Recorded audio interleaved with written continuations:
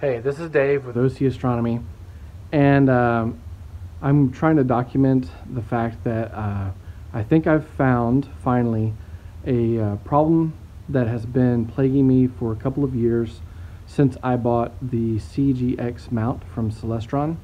It's a problem that has come up a lot of times in the winter, and what happens is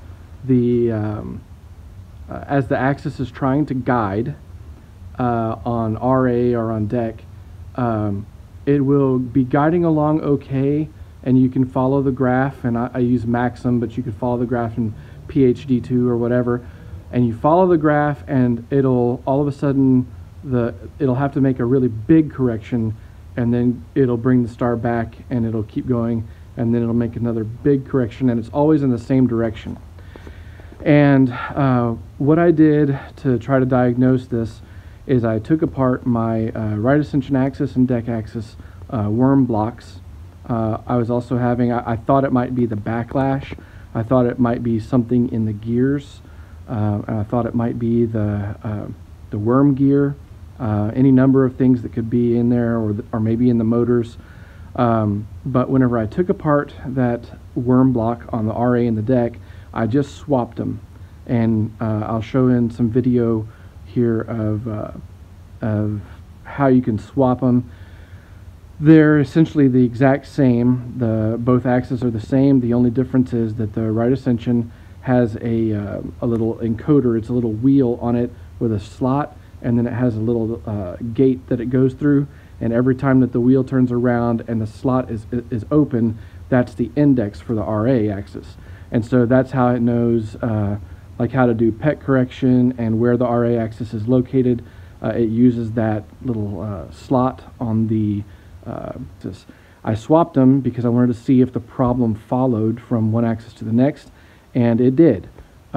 Luckily, I was able to move it. The better of the two was now on the RA, and it would guide okay, pretty well for a long time, and every now and then, though, I would still get that little hit where it would drop. So this has gotten to be a real problem, and so it was worth addressing. Whenever I took out those axes before, one thing I noticed was that they were pretty stiff, and so I got a hold of the guy that does the hypertuning and asked him if he could hypertune anything on these and get them work better, and he said that he didn't do any work on the CGX for various reasons, but that he could sell me some better improved ceramic and steel hybrid bearings. And so that's what I did. I ordered the bearings, and I'm now trying to replace them. And so I took off, I wanted to show the problem here. This is just the block. This is the deck axis, and it will turn, but it's really stiff. I have to force it. It won't spin at all. This one won't. I mean, it's very, very stiff in the cold. And then this is the one that used to be my RA axis, but I had swapped over to the deck. But now this, now that I have the little wheel cog off for the motor, I physically can't turn. This is so frozen up.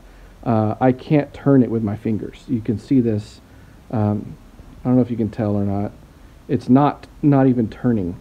It would turn when I had the cog on it, and I could use a little bit of the torque from that cog, but without it and the shaft just on here, this won't even turn. So I'm showing this problem, and I'm trying to document a solution for it, which is to remove the bearings that are on this shaft and this shaft, same shaft, different ends of the shaft. Replace those with the better bearings, and then reinstall it, and hopefully it goes away.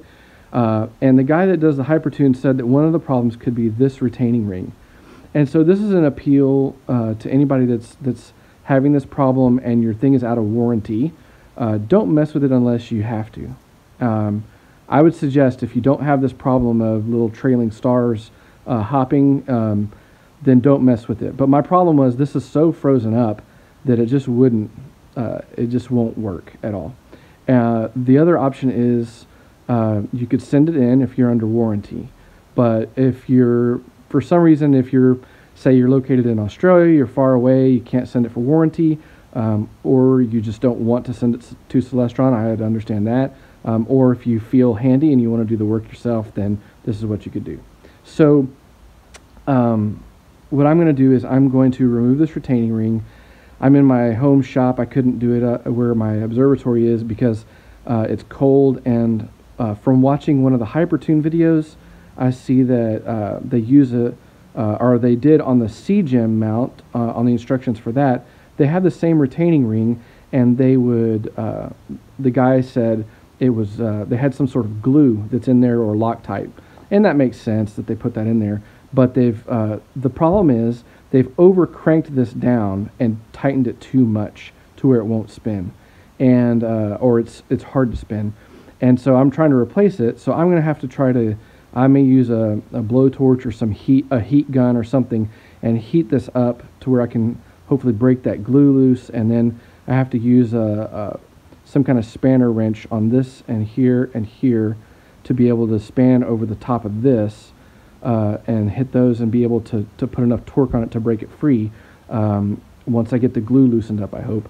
And then I'm going to press the bearings out. The way this works, it looks like that holds in this bearing, then this bearing, if you notice that side there, right there, is bigger around than this side, and so it looks like there's like probably this aluminum is stopping the bearing from going through all the way, and then this screw is tightening it down and keeping it in there. And so I'm hoping that whenever I undo that screw, I'll be able to take it out. I may have to whack it with a mallet or something to get it out. I do want to mark the shaft if I can somehow on where the bearings are sitting in relation to the spacing, so that I get the spacing right. Although with the worm gear being a worm, if I'm off one way or the other, it shouldn't really matter, as long as I can adjust adjust how far it presses in. I should be able to adjust the tilt and get it to where what you want is you want the middle of the worm gear to be pressed into the bearing, or not the bearing, pressed into the gear, so that the worm gear is right here in the middle, and then it'll make good contact, and you want it to be parallel, like a tangent to that gear. I was able to just use very minimal heat. I just went around it a couple of times with a blowtorch from a distance and just kind of warmed it up. And then I have this tool here, which is it's a interior tool for a car auto. And then I was able to go in, put this in a vise, and very carefully with downward pressure break it free. And as I'm turning it, I'm seeing a little bit of kind of a gummy looking gunk on the thread, so they did use some sort of thread locker and whatnot, which is understandable. So here's the threads. They look still pretty clean. I guess there's a little bit of stuff there you can see where maybe they just used a smear of glue or Loctite, just enough to hold it, and don't blame them for doing it. So I'm going to replace that in there, tap them back in. There's a couple things I noticed when I loosened the retaining ring. I was able to move the RA axis, and it spun freely, and then I think that is the core issue, and so I'm very hopeful that I'll be able to put these back in there and get it to perform like it should. All the load bearing is being done by the shaft and the bearings, and that's just there as a, you know, to keep it steady. I guess there is some torque being put on as this turns against the gear. You have the weight of whatever's on that axis that it's trying to turn. That would be pushing against this screw, because you're going to have the weight on the axis is going to push on the shaft against the gear here, and so the weight of that's going to be held up. And I guess at the end of the day, the only thing that's holding that weight up will be this retaining ring. So it does need to be in there good and tight, but not too tight to keep it from having some play. So if it gets any tighter than this, I'm going to back off the retaining ring and I probably will put a little bit of Loctite myself in there now that I think about it, so that it won't work itself free. All right, job done on one axis. I'll do the other, and then we'll install it and see how it goes. I wanted to actually measure the guiding performance, or just the performance of the mount, and see if it's if what I did corrected the problem. And if it did, then I'll be proud of myself and I'll post this video. And if not, you'll never know, because this video will never see the light of day. But I'm hoping that what I did solved the problem, so we'll check it out. And last night I was able to successfully guide using my new camera setup, as shown in the previous clip. And I was able to get good performance on the RA. It was a nice, kind of steady curve with no big jumps in it, and then on the deck it was kind of a nice smooth one-way kind of curve, and then that was corrected, and it was able to do that.